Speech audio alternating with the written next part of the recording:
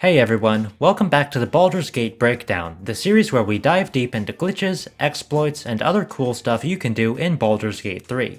My name's Diz, and in this episode I'll be covering the spell Warding Bond, explaining how it works and everything you need to know in order to maximize your use of it. To start, let's go over how to obtain Warding Bond. Warding Bond is a second level abjuration spell. As far as I know, only clerics have access to it, meaning the only way to obtain it is to have someone take 3 levels in Cleric to get access to second level spell slots. Now, I'll admit that I'm not the most knowledgeable in all the different subclasses and customization options in Baldur's Gate 3, so there could be something I'm missing, so let me know if there's another way to obtain it. Now let's go over what Warding Bond actually does. Warding Bond costs an action to cast and can target any allied creature within touch range. For the rest of the video, I'll refer to the character that cast Warding Bond as the caster, and the character that was targeted with Warding Bond as the target. When cast, Warding Bond applies a status effect to the target that gives them resistance to all damage types, which effectively means they take 50% less damage from all sources. Additionally, whenever damage is dealt to the target of Warding Bond, the caster will take that much damage as well. Basically, what Warding Bond does is make it so whenever the target would take damage, instead half of the damage is dealt to the target, and half of the damage is dealt to the caster. Warding Bond also gives the target +1 to AC and all saving throws. Now, it's important to note that Warding Bond applies to all forms of damage, not just damage from attacks. This includes fall damage, damage from surfaces, basically any kind of damage you can think of. On the face of it, Warding Bond is useful for helping to spread damage around your party and protecting your squishier party members to ensure they don't get one-tapped by powerful attacks. But in my opinion, Warding Bond is honestly just not that good if you're using it that way. The main issue is that in addition to taking half the damage dealt to the target, the caster of Warding Bond still takes full damage if they get hit, making them very vulnerable to being bursted down. Also, it doesn't really reduce the total incoming damage to your party, so you still generally end up having to spend the same amount of healing resources. The final nail in the coffin is that the resistances granted by Warding Bond don't stack with other effects that grant resistance, such as Blade Ward. This means that, if you already have some way of giving a character resistance to a damage type, then casting Warding Bond on them can actually be bad for you, because it won't reduce the damage of that type the target takes, but it will cause the caster to take damage whenever the target gets hit.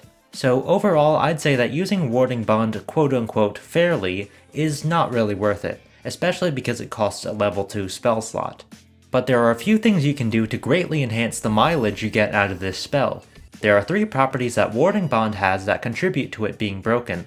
I'm now going to go over these properties, why they matter, and what they allow you to do. Number 1, the status effect applied by Warding Bond doesn't require concentration to maintain and lasts until long rest. On the surface, what this means is all you have to do is cast Warding Bond once and it will be in effect for the rest of the day, and you'll be able to cast other concentration spells while maintaining Warding Bond. But what this also means is that, even if the caster of Warding Bond leaves your party, the Warding Bond will still be in effect. You see, if you have a character leave your party, they'll always lose concentration on any spells they're maintaining. But any status effects they've applied that do not require concentration, such as the one applied by Warding Bond, will stay in effect. This means you can have a character benefit from Warding Bond even when the caster is not in the party. Number 2, the effect has unlimited range. No matter how far the caster and target are from each other, the target will always get +1 to AC and all saves, and half of the damage dealt to the target will always be redirected to the caster. What this means is that, not only does Warding Bond work even if the caster and target are on completely opposite sides of the map, but it also works if the caster is in camp and the target is out adventuring and doing fights. Just as a side note, this is not how Warding Bond works in tabletop 5e D&D. According to the 5e Player's Handbook, Warding Bond only works if the caster and target are within 60 feet of each other. Anyway, you can probably see how these two things combined can make Warding Bond pretty busted. What you can do is have a character cast Warding Bond, then leave your party and wait in camp, and fill your empty party slot with another character. You'll then have a full party of 4, but one of your characters will have +1 to AC and all saves, and resistance to everything, without you having to worry about one of your other active party members taking damage for them. Now, the caster of Warding Bond will still take damage back in camp, and it is possible for them to die to redirected damage, and when they die, Warding Bond will go away. but in my opinion that's better than having the caster be in your active party because it reduces the total damage coming into your active party members and makes it a lot harder for the enemies to burst down any one of your characters. And as long as you make sure to return to camp every so often to heal the caster, they should be fine. If you want to go even further with this, what you can do is respec 4 characters that you don't want to use as clerics. Then have each of them cast Warding Bond on one of the characters you actually do want to use. If you do that, your entire party will have resistance to all damage and +1 to AC and saves, as long as you make sure to keep your characters in camp alive. This strategy is also pretty nice because clerics have access to lots of healing spells. So if your non-active characters are all spec'd into cleric, then you can swap them into your main party whenever you need some healing, then swap them back out. Now, in case you've forgotten, I'm still in the process of listing 3 properties that make Warding Bond busted. So, the third and final thing that makes Warding Bond busted is this. A single caster can maintain Warding Bond on any number of targets simultaneously. Now, you might be wondering why you would even want to do that. Wouldn't it be better to spread the damage around as much as possible by having 4 different characters each cast Warding Bond on a separate target? Well, let me introduce you to my good friend, Gale, Prodigy of Waterdeep, who is the single best character in this game at being a Warding Bond tank. You see, Gale has a bit of a unique gameplay quirk. If Gale is not in your party and waiting in camp, then whenever he receives damage, he will, after a short delay, heal himself using an ability that's simply called Regain Hit Points. Most NPCs have this ability, which allows them to heal up when they're not in combat. But for some reason, Gale also has this ability even though he's a playable character, but he can only use it when he's not in the active party. And for whatever reason, Gale seems to be the only playable character that has this ability. Now, if we hit Gale to make him use the ability, then check the combat log afterwards, we see that it says that the ability heals 1d8 plus 3 points of damage and can be used a number of times per day equal to Gale's level. This is a bold-faced lie. Gale can use this ability an unlimited number of times per day, and it will always fully restore his hit points no matter how low he is. You've probably guessed where this is going right now, but if Gale receives damage due to Warding Bond redirecting damage to him, then it will trigger him to use the heal. So what you can do is respec Gale as a cleric for Warding Bond, then have him cast it on all 4 party members you want to use, then have him wait in camp. If you do that, your entire party will get the full benefit of Warding Bond, same as if you'd had 4 separate characters casted on each of your party members individually. But you won't need to worry about healing up your Warding Bond casters between fights, because Gale can just do it himself automatically. This lets you give your entire party resistance to all damage types, +1 AC, and +1 to all saves, with pretty much 0 downside or opportunity cost. And that will make your party extremely difficult to kill.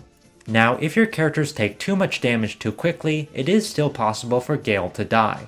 This is because, whenever he takes damage due to Warding Bond, he enters a stagger animation which prevents him from using the heal, as he can only use the heal once he's returned to his idle stance, and has been in his idle stance for about 2 seconds. So if you're in combat and the enemies get a lot of turns back to back where they repeatedly hit your characters, Gale might not get a chance to heal and be killed, which will make Warding Bond disappear from all of your party members. But as long as you're making sure not to take too much damage too quickly, and limiting the number of back-to-back turns that enemies get, then Gale should be able to keep himself alive. Also, if you're committing to having Gale be your ward bot, then you can build him to have lots of max HP, by having him put levels into Barbarian, put points into Constitution, and having him take feats like Tough. Also, if Gale himself has resistances to certain damage types, then they will be applied to the redirected damage from Warding Bond. So you can just slap all the equipment, consumables, and spells that grant resistances onto Gale, because they'd be redundant on any of the Warding Bond targets anyway. Alright, so in the process of recording footage for this video, I discovered that, in addition to fully restoring his hit points, Gale's self-heal also restores all his spell slots. This is obviously pretty busted in many ways.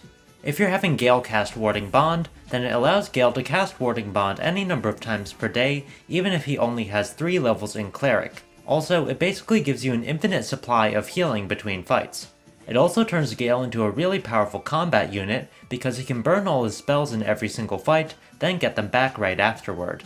So yeah, I guess the main takeaway from this video is less that Warding Bond is broken, and more so that Gale is broken. Alright, I think that covers all there is to know about Warding Bond and how to use it. Did you learn anything new from this video? If so, let me know down in the comments. Also let me know if there's anything else you want me to cover on the Baldur's Gate breakdown or in other videos. Also make sure to hit all the buttons that make my numbers go up, like the like and subscribe. I've been Dismas the Penitent, and I will continue to be in the foreseeable future, and I'll see all of you in the next one.